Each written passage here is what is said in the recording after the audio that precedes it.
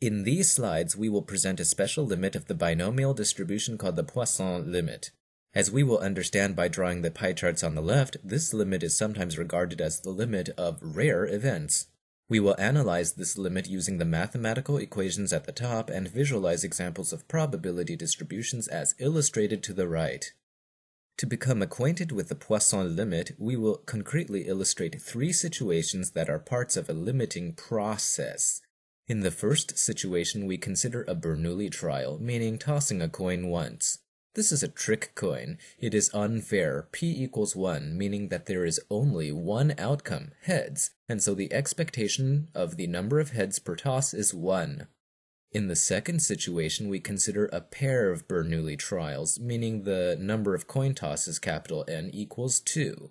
The average total number of heads, x, from n equals 2 tosses can be arranged to be equal to the expected number of heads from an individual toss above if we make the coin fair so that p equals 1/2. We get a variety of outcomes. Sometimes we obtain 2 heads in a row, sometimes we get 2 tails. Often we get 1 head and 1 tail. We say often because there are 2 ways to obtain this outcome, either by getting heads followed by tails or instead getting tails followed by heads. Finally, in the third situation, we consider tossing a coin 4 times in a row. The average number of heads obtained from a coin tossed 4 tosses at a time can be arranged to be equal to the number of heads expected per experiment illustrated in the above 2 examples, namely bracket x can be set equal to 1.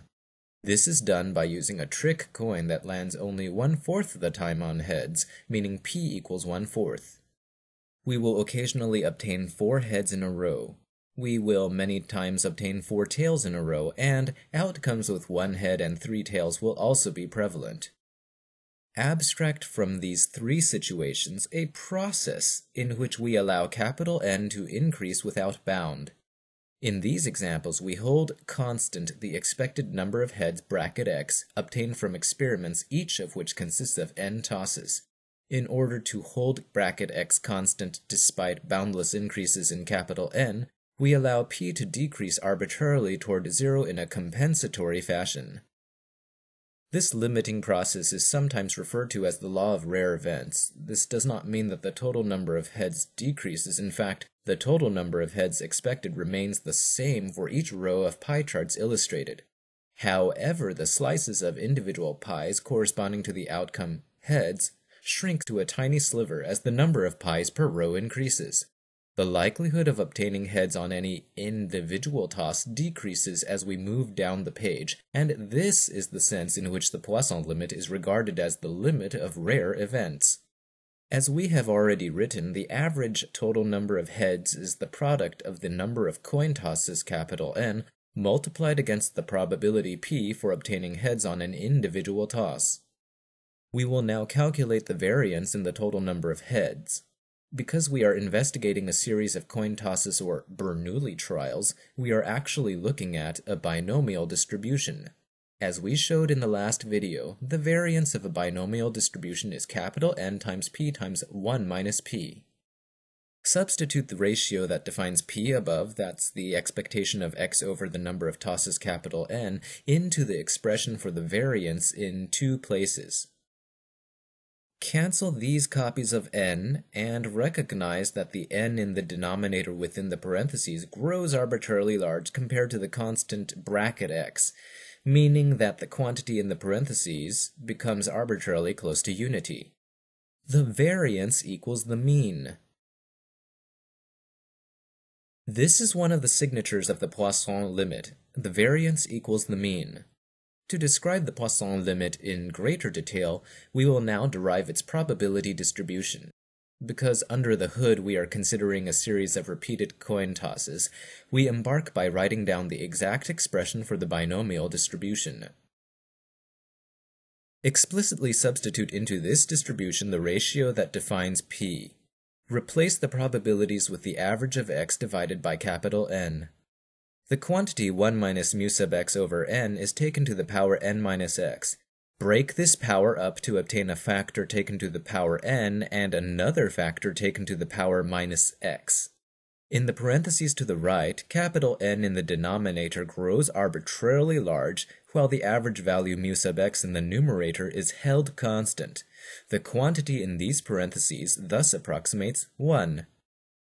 For these parentheses, capital N increases without bound in a denominator and in the exponent, while mu sub x remains constant, so we have e to the minus mu sub x. We consolidate these factors alongside the combinatoric factor, which we will now simplify. Expand the factorial in the numerator by writing n factorial as n times n minus 1 times n minus 2 and so forth down to n minus x plus 1 times those subsequent factors collectively referred to as n minus x factorial. Cancel factors of n minus x factorial upstairs and downstairs. Place the simplified combinatoric factor back into the main expression for the probability distribution. Because capital N is becoming very large, the factors of n, n minus 1, n minus 2, and so forth down to and including n minus x plus 1 upstairs are each becoming close to capital N. Together, these factors are x copies of exactly or roughly n. We also have x copies of n downstairs, so we can cancel n to the x upstairs and downstairs to obtain p on x equals mu sub x to the x over x factorial times e to the minus mu sub x. This is the Poisson distribution. P on x equals mu to the x over x factorial e to the minus mu. The Poisson distribution is parametrized by the average total number of heads mu expected from many tosses. Particular values of the number of tosses capital N, which is increasing without bound, do not appear explicitly. When the average mu is 1, the probability distribution is highly asymmetric. Out of a series of tosses, we often get 0 or 1 total heads. Sometimes we get 3 heads, and on this plot we even notice some representation of instances in which we obtain 4 or 5 heads. When the average total number of heads mu equals 4, the probability distribution pulls toward the right and takes on a more symmetric appearance. And if the average total number of heads mu equals 10, the distribution pulls even farther to the right. In this video, we have introduced the Poisson limit by illustrating the pie charts to the left. Because the slices corresponding to the outcome heads shrink to tiny slivers going from the top to the bottom of the page, the Poisson limit is sometimes called the limit of rare events. To analyze this limit, we worked through the mathematical expressions at the top and plotted the probability distributions to the right.